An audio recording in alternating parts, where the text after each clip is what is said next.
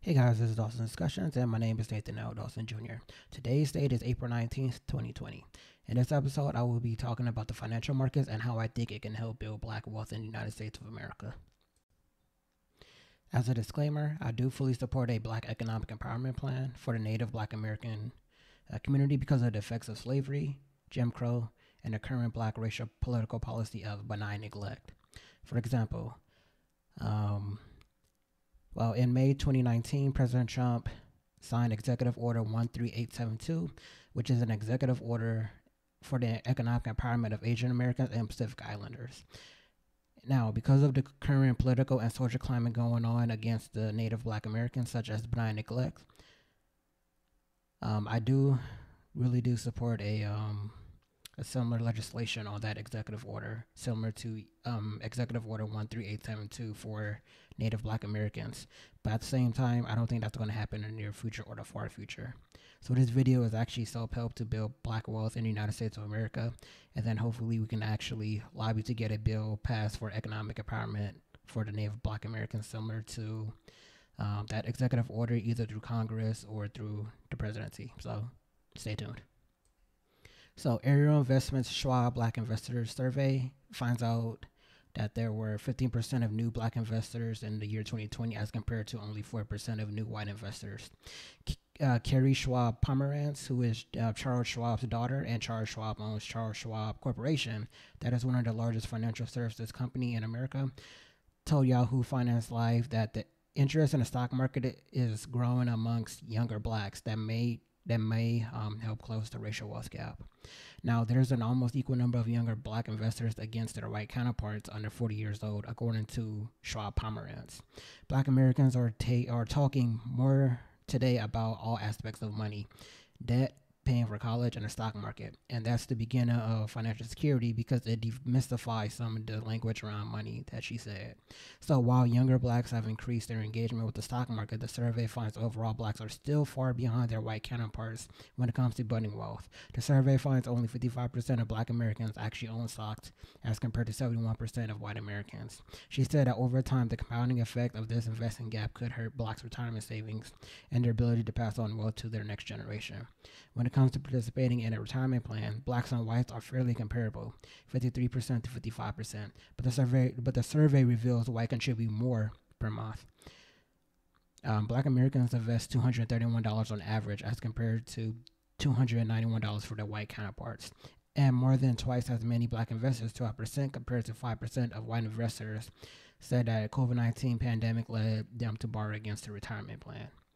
And another discouraging sign, just 35% of black Americans feel that they are treated respect when dealing with a financial advisor. Schwab Pomerantz said that something the industry must address to ensure that all people have equal access to the resources in order to invest. Our study showed that black investors want to work with a firm that has some level of racial diversity, she said. We just want to make sure that everybody has the tools and the knowledge to be lifelong investors. The Ariel Schwab Black Investor Online Survey polled 2,104 participants, with 1,007 identifying as black and 1,097 identifying as white. And all respondents were the age of 18 or older, with 50,000 or more in household income in 2019. So, a financial market is a market in which people trade financial securities and derivatives at lower transaction costs. Some of the securities include stocks and bonds, raw materials, and precious metals, which are known in the financial markets as commodities. The term market is sometimes used for what more strictly exchanges, organizations that facilitate the trade in securities, e.g., a stock exchange or a commodity exchange. This may be a physical location, such as the New York Stock Exchange, or NYSE, or an electronic system such as NASDAQ, acronym NASDAQ. Much trading of stocks take place on an exchange. Still, corporate actions like mergers and spin-offs are outside of an exchange. While two companies or people, for whatever reason, may agree to sell a stock from one to another without using an exchange. So within the financial sector, the term financial markets is often used to refer to the markets that are used to raise finance. For long-term finance, it's called the capital markets. But for short-term finance, it's called the money market. Another common use of the term is a catch-up for all the markets in the financial sector. So you have the capital markets, which consists of the stock market, which of course draws the most eye, which provides financing through the issuance of shares or common stock and enable the subsequent trading thereof. You also have the bond market, which provides financing through the issuance of bonds and enable the, subs, the subsequent trading thereof. So essentially, the bond market is actually much larger than the stock market. You also have the commodity markets, which facilitate the trading of commodities. You have the money market, which provides short-term debt financing and investing. You have the derivative market, which provide instruments for the management of financial risk. You probably heard them as options, swaps, forwards, and futures. You also have the foreign exchange market, or the forex market, which facilitates the trading of foreign exchange. And you also have the new kid on the block, cryptocurrency, which facilitate the trading of digital assets and financial technologies. So, stocks. Well, what is a stock? Essentially, a stock is a representation of fractional ownership of the publicly traded corporation in proportion to the total number of shares that the shareholder have. Stocks are actually securities that represent an ownership share in a company. So, for companies, issuing stock is a way to raise the money to grow and invest in their business. Now, for investors, stocks are a way to grow their money and outpace inflation over time. So, when you own stock in a company, you're called a shareholder or stockholder because, well, you hold share in you actually have claim on the company's profits. So stocks can be bought and sold, or they can be bought and sold privately or on stock exchanges. And such transactions are typically heavily regulated by governments to prevent fraud, to protect investors, and to benefit the larger economy. Stocks typically take form in shares of either a common stock or preferred stock. As a unit of ownership, common stock typically carry voting rights that can be exercised in corporate decisions, but preferred stocks differ from common stocks in that it typically does not carry the voting rights, but is legally entitled to receive a certain level of dividend payments before any dividends can be issued to other shareholders. Stocks actually do carry risk than other investments, but they also have potential to reap much higher rewards. Stock investors can earn money in one of two ways, or in both ways simultaneously, depending on the strategy used. So, one, if the price of a stock goes up during the time they own it, they can actually sell it for more than they paid for it, and this is called a capital gain. Another way for you to make money in the stock market is through dividends. Dividends are regular payments to shareholders. Not all stocks pay dividends, but those that do typically pay them on a quarterly basis, which is actually once every 4 months. Stock market sectors. You often see stocks broken down the type of business they're in. The basic categories most often include communication services, telephone, internet, media, and entertainment companies. Your consumer discretionary, retailers, automakers, and wholesale and restaurant companies. Consumer staples, food, beverage, tobacco, and household and personal product companies. Energy, oil, gas, exploration and production companies, pipeline providers, and gas station operators. Financials, banks, mortgage finance specialists, and insurance and brokerage companies. Healthcare, health insurers, drug and biotech companies, and medical device makers. Industrial, airline, aerospace and defense, construction, logistics, machinery, and railroad companies. Materials, mining, forest production, construction materials, packaging, and chemical companies. Real estate investment trusts, and real estate management and real estate development companies. Technology, or the tech sector, hardware, software, semiconductor, communication equipment, and IT services companies. And lastly, utilities, electric, natural gas, water, renewable energy, and multi-product utility companies. Stocks also get categorized by the total worth of all their shares, which is called market cap, or the longer name market capitalization. Companies with the biggest market capitalization are called large cap stocks. And then you also have your mid cap stocks, and then you have the small cap stocks. And those small cap stocks represent successfully smaller companies. However, there's no precise line that separates these categories from each other. But one often used rule is that stocks with a market cap of 10 billion or more are large caps. Stocks having market caps between 2 billion and 10 billion are your mid caps. And of course, stocks with market caps below 2 billion are treated as small caps. So large cap stocks are generally considered safer and more conservative as investments, at least for stock investing goes. While mid caps and small caps have greater capacity for future growth, but they are riskier. And of course, small cap stocks are the most aggressive in regards to the three market caps. However, just because two companies fall into the same category here doesn't mean they have anything else in common as investments or they'll perform in similar ways in the future.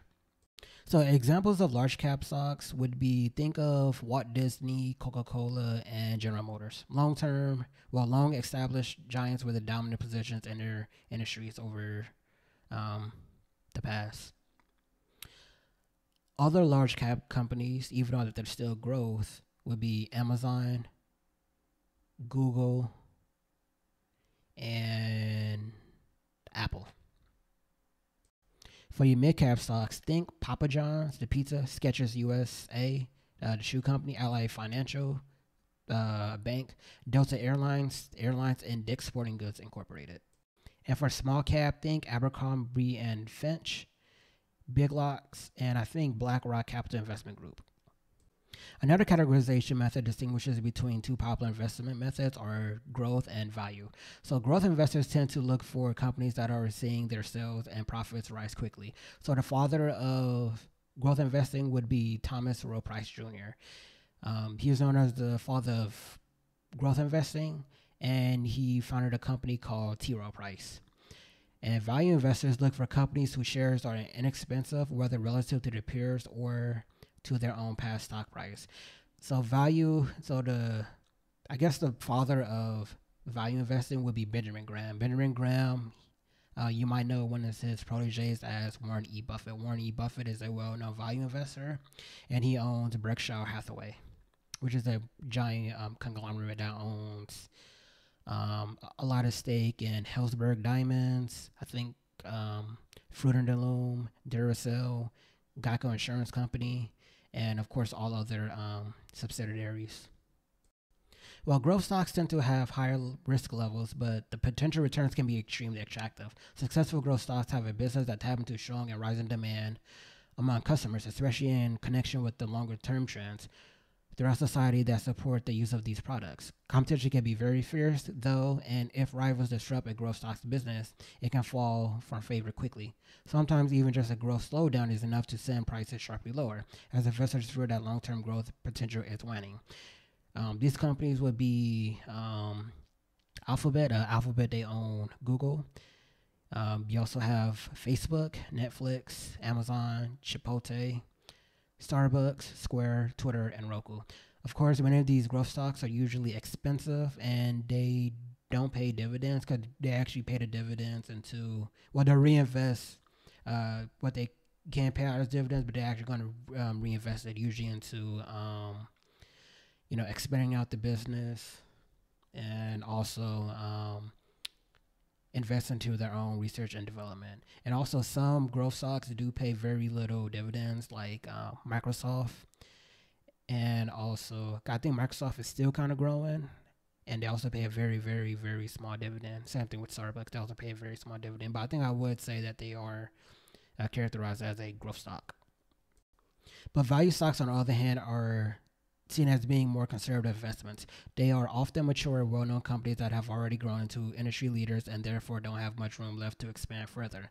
Yet with reliable business models that have stood the test of time, they can be good choices for those seeking more price stability while still getting some of the positives of exposure to stocks. So again, rewinding a little bit, back to dividends.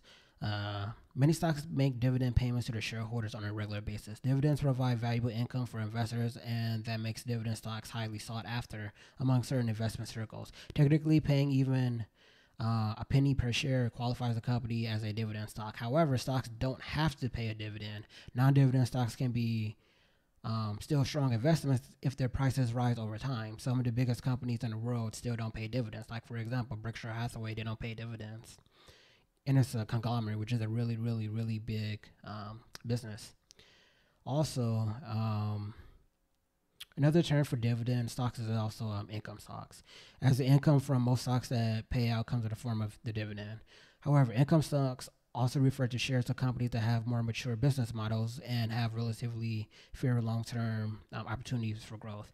Ideal for conservative investors who just need to draw cash from their investment portfolios as soon as possible or in the near future. Income stocks are a favorite among those in or near retirement. So you have your dividend achievers. They raise their dividends 10 years straight.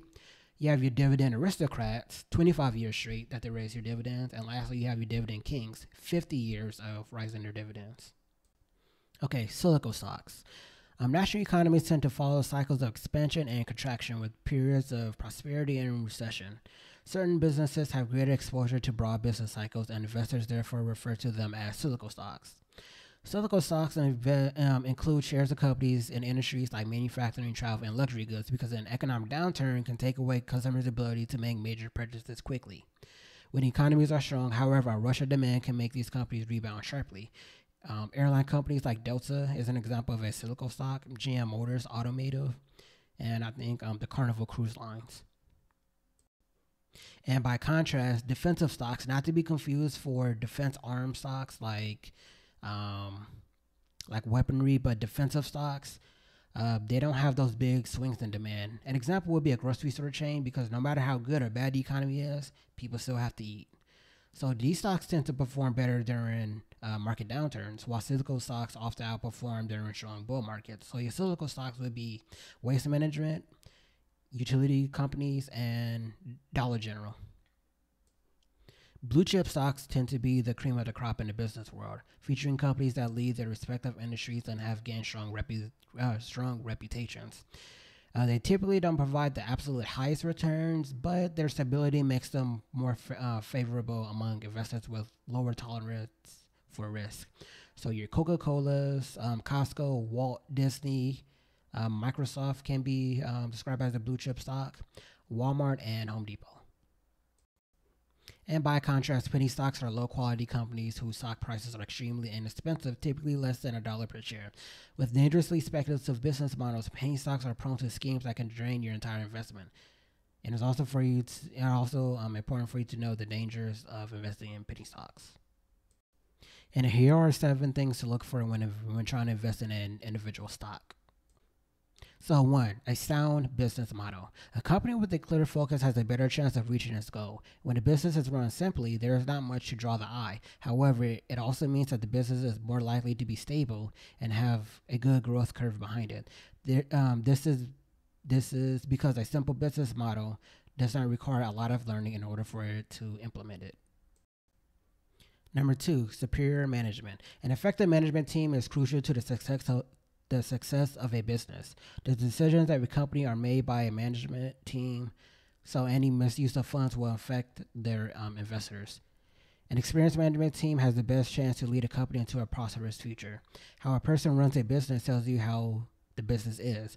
If someone can't run the business, then investors just can't make money. And especially because growth companies are so focused on increasing the profits and sales of their organization, that management team is going to matter a whole lot. But growing a company requires an innovative leadership team. Without it, growth cannot happen. Oftentimes, the investment thesis of a company is built around the quality of its management team. As an investor, you are entrusting your capital to the care of that management team. Their decisions on strategy, capital allocation, pricing, cost structure, and etc. affects the amount of free cash flow the company will earn. Also, another thing is a CEO should own at least 30% of the shares because it shows commitment to that company. And from the 2017 Berkshire Hathaway letter, it says, betting on people can sometimes be more certain than betting on physical assets. Number 3, significant market share. When a majority of individuals rely upon the products of a company, chances are the company has good insight into consumer preferences. So look into the product or service. What does the company do and what is the quality of the product or service? If the company produces a consumer product, investors can read online reviews of the product to judge how consumers view the company's product or service. If you're researching a brick and mortar retailer, you should walk their stores. If you're researching a restaurant chain, you should eat at the restaurant. If you're researching a software company, you should try to use the software.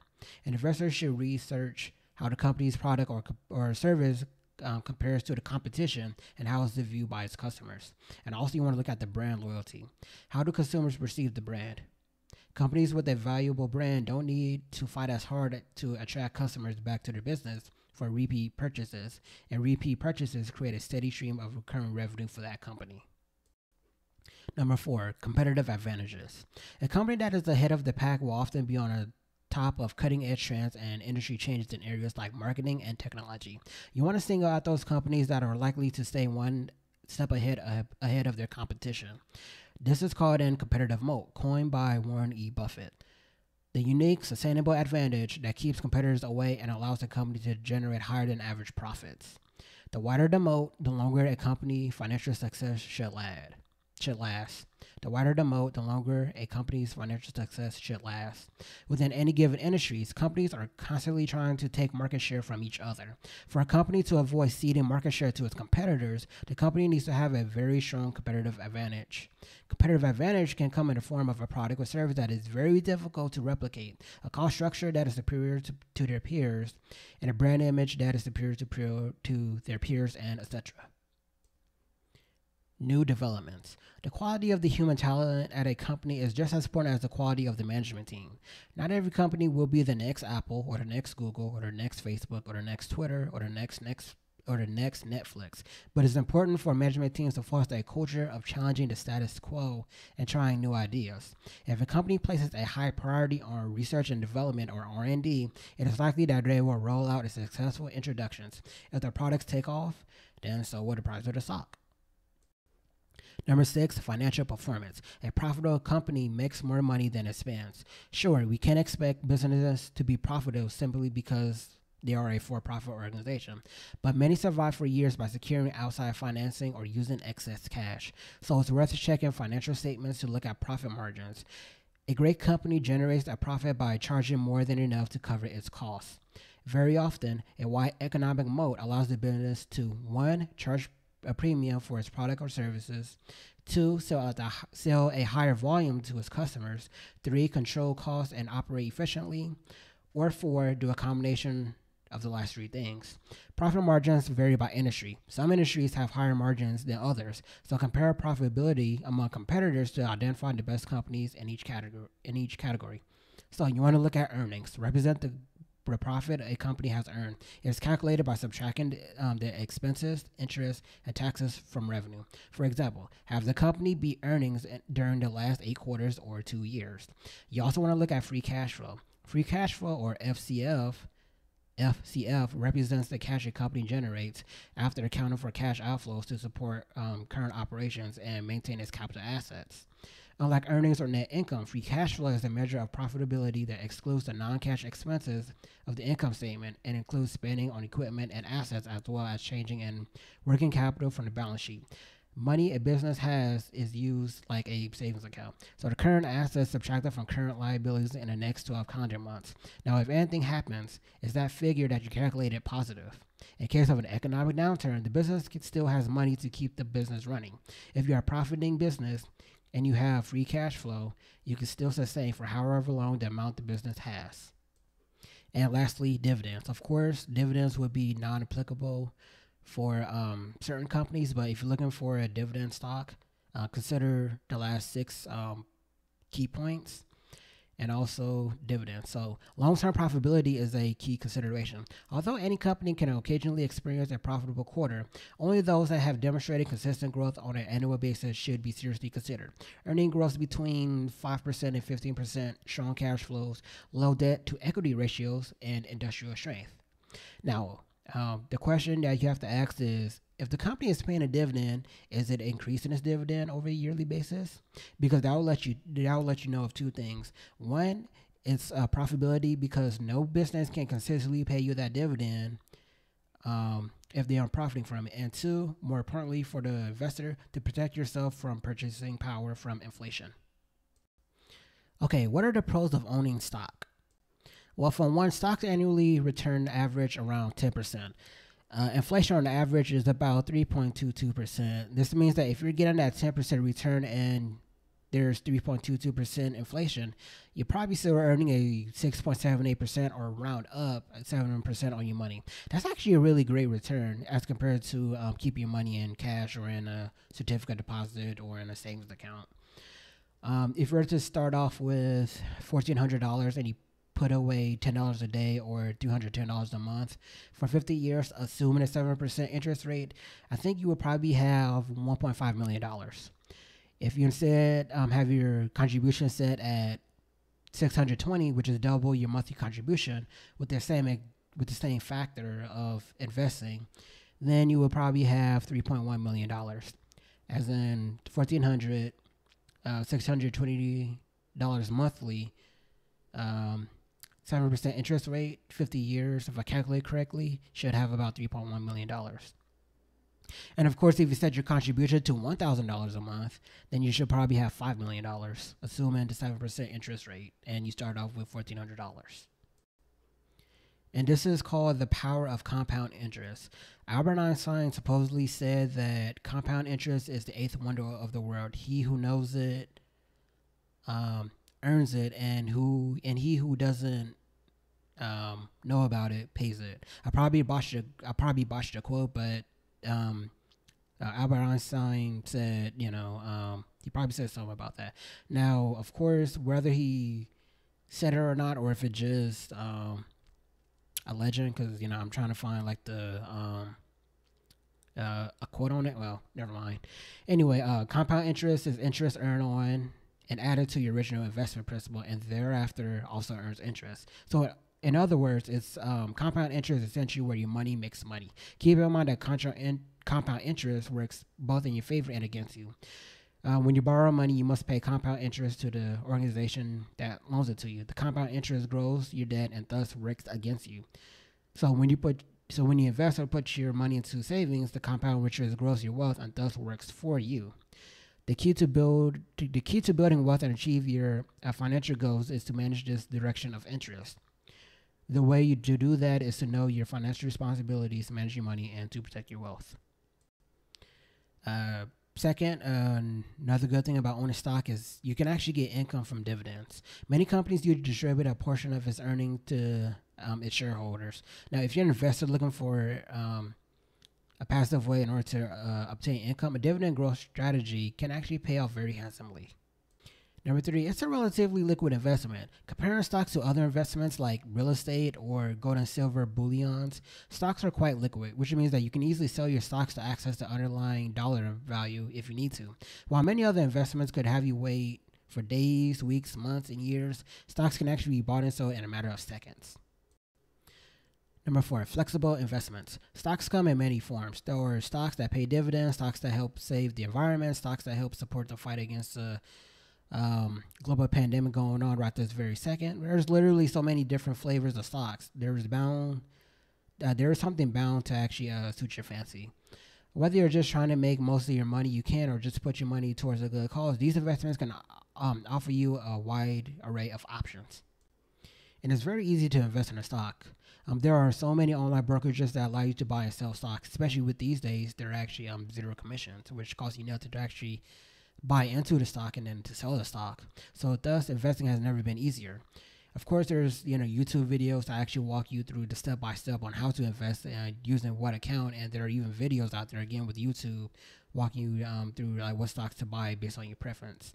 And also you have fractional shares. So if the stock that you want is say $3,000 and you don't have $3,000, you can actually invest probably $10 to $15 to actually have a fractional share of that company. And there's also a low barrier to entry. So when I actually started investing myself, they didn't run my credit score or anything that I know of. They actually that say like, okay, your credit score is too low, you can't invest, or as compared to other high barrier to entry investments. Okay, what are the cons of owning stock? Well, there's market volatility, especially in today's market environment. We are seeing incredible swings every day. Stocks are hitting all-time highs and hitting all-time lows. This is something that you have to be prepared for as an investor. If you're investing in the short term, then these fluctuations can be quite unnerving. However, if you're in it for the long haul, then you should know that your investments will increase in value in no time. Plus, you're not really in a big rush to sell.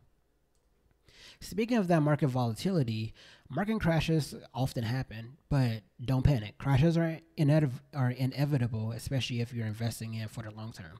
Previous crashes have shown that you will earn your investment back in just a couple of years if you weather out that storm. With that being said, that means no selling your investments, especially when they're less than what you bought them for. That's actually a really good. You actually as an investor, you actually should want to look forward to market crashes, because if you actually value the stock and then you actually know the intrinsic value behind it, and then if you actually want to get behind that stock, it should be a little bit more cheaper for you to actually buy that stock, which is actually one of the facets of value investing. Capital gains taxes can be quite high. So if you bought a stock worth $1,000 and then you sold it, say 8 months later for I don't know, $3,000, from $1,000 to $3,000 that you sold it, you probably made a $2,000 profit. If you're in that 24% tax bracket, you will probably pay $480 for a total net gain of $1,520. So what if you decided to wait just a bit longer? You sell a few months later to claim a long-term profit rather than a short-term profit.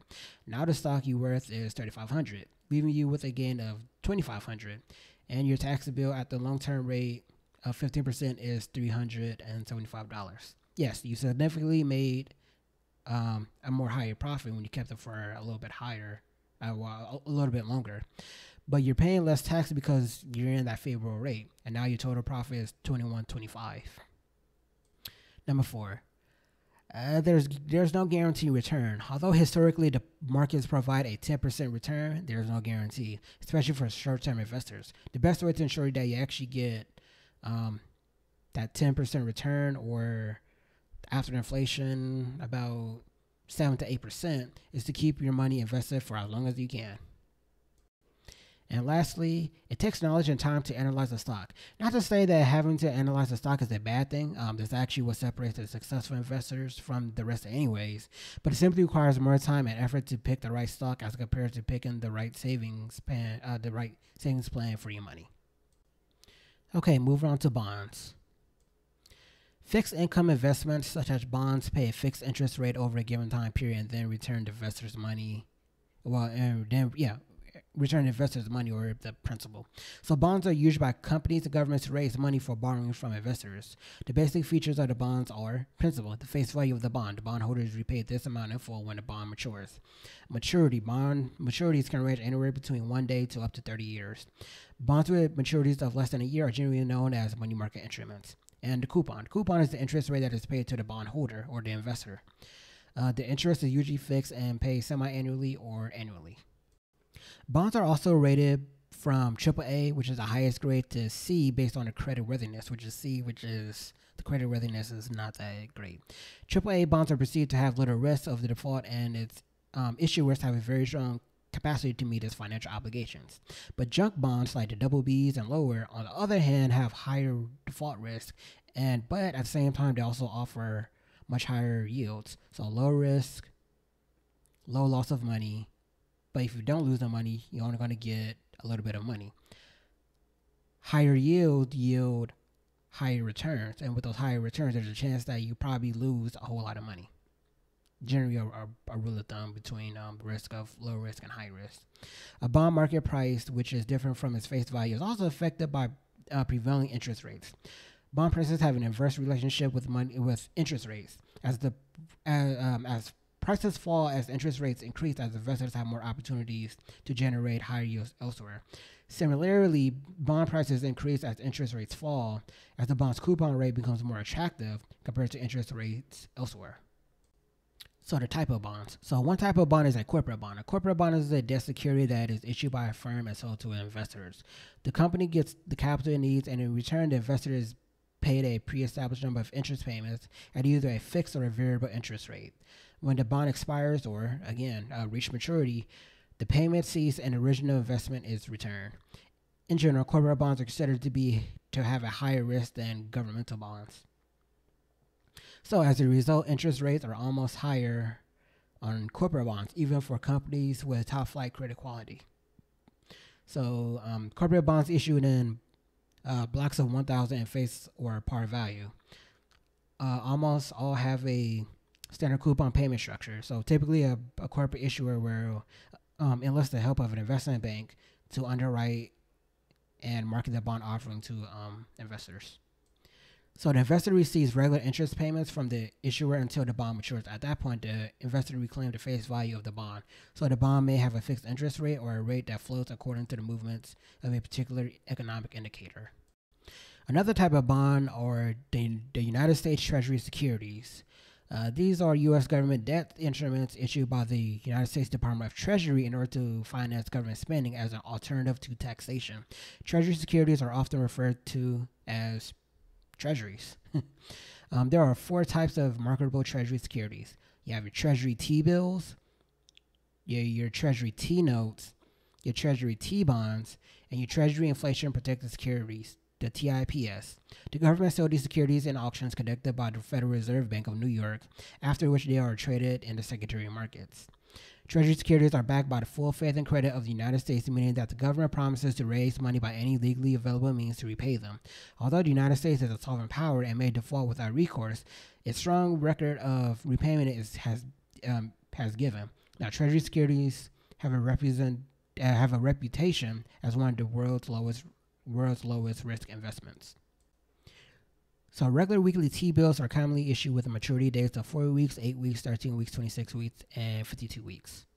The Treasury T-notes have maturities of 2, 3, 5, 7, and up to 10 years, have a coupon payment of every 6 months, and are sold at increments of $100. The Treasury T-bonds, or the Treasury long bond, have the longest maturity at up to 30 years. They have a coupon repayment every 6 months like the Treasury T-notes. And the Treasury Inflation Protected Securities, TIPS, or you can pronounce it as TIPS, inflation index bonds issued by the U.S. Treasury. The principal is adjusted with respect to the Consumer Price Index, or the CPI, the most commonly used measure of inflation. When the CPI rises, the principal is adjusted upwards, and if the index falls, then the principal is adjusted downwards. So T-bills, 4 weeks, 8, 13, 26, and 52 weeks. Treasury notes, 2, 3, 5, or 7, or 10 years. And Treasury bonds, 30 years.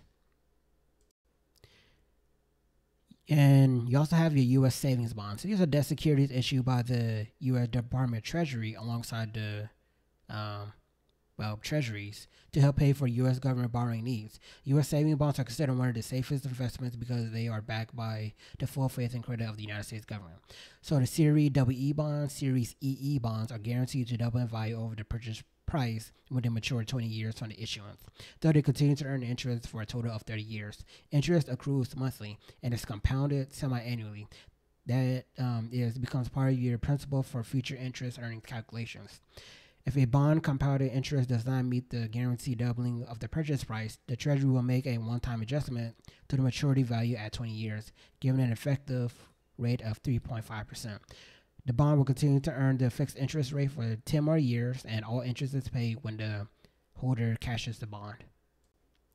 Series I bonds have a variable yield based on inflation. The interest rate consists of 2 components. The first is a fixed rate, which will remain constant over the life of the bond. The second component is a variable rate adjusted every 6 months from the time of the time the bond is purchased, based on current inflation rate. The fixed rate is determined by the Treasury Department. The variable component is based on the Consumer Price Index, or CPI, for urban areas, CPIU, for a 6-month period ending 1 month prior to the rate adjustment. New rates are published on May 1st and November 1st of every year. Now, another type of bond is the municipal bond. A municipal bond is a debt security issued by state, municipality, city, or county to finance its capital expenses, including the construction of highways, bridges, or schools. They can be thought of as loans that investors make to local governments.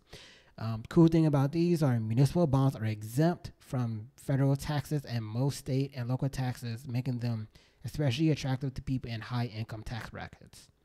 So municipal bonds are exempt from federal taxes and most state and local taxes, making them especially attractive to people in high income tax brackets. So municipal bonds, also be known as muni bonds or just munis, spell it MUNI. These can be, again, thought as loans that investors make to the local government so they can actually support the local government and the state infrastructure. So interest paid in municipal bonds is often tax-free, making them an attractive investment option for individuals in high tax brackets. So although the tax benefits are attractive, they're not always 100% risk-free. Because, some cities and states, they can also declare bankruptcy. And then when that happens, well, your bond, it's wiped out because they can't pay for the interest anymore. And high yield bonds. High yield bonds, or formerly called junk bonds, are bonds that pay higher interest rates because they have lower credit ratings than investment grade bonds. High yield bonds are more likely to default, so they must pay a higher yield than investment grade bonds to compensate investors. Issuers of high yield debt tend to be startup companies or capital intensive firms with high debt ratios. However, some high yield bonds are fallen angels that have lost their good credit ratings. From a technical standpoint, or from a technical viewpoint, a high yield or junk bond is pretty much the same as regular corporate bonds, since they both represent debt issued by a firm with the promise to pay interest and results the principal at maturity. Junk bonds differ because of their issuer's poor credit quality. Okay, so what are the pros of owning bonds in general? Well, the investment returns are fixed. You receive a fixed rate of interest and your principal return when the bond matures. You know exactly how much your returns will be. Also, they're less risky compared to stocks. Besides receiving specified investment returns, bondholders are often paid first over shareholders in the event of liquidation. They're also less volatile. A bond's value can fluctuate according to current interest and inflation rates, but are generally more stable compared to stocks. And lastly, bonds have clear ratings. Unlike stocks, bonds are universally rated by credit rating agencies like Standard & Poor's and Moody's. This gives investors more assurance when picking up bond, but you can probably still want to conduct your own research and due diligence before investing. And of course, municipal bonds, they have that tax-free feature, which is very attractive for those in high income tax and that high income tax bracket. Okay, what are the cons of owning bonds in general? I did mention earlier that the investment returns are fixed. Well, while this offers higher safety for investors, it's also a disadvantage because you actually forego the higher potential gains if you invest in equity or stocks. The larger sum of investment is needed. While some bonds can be purchased for relatively low sums, at least $1,000, some bonds may require larger amounts, which may put them out of reach for some investors. They're also less liquid as compared to stocks. Some bonds may be highly liquid, those issued by the treasuries and major corporations, but bonds issued by a smaller, less financially stable company like a startup may be less liquid as there are few people willing to buy them. Bonds with a very high face value will also be less liquid as the pool of potential buyers is smaller. And the direct exposure to interest rate risk. Interest rates affect the value of bonds more directly as compared to stocks. If you plan on just receiving interest payments and holding the bond to maturity, this might not be a concern for you. But otherwise, bondholders are more exposed to interest rate risk than the long-term bondholders are. Okay, this is part one of my financial market video. Part two will be dropping in soon, so stay tuned for that.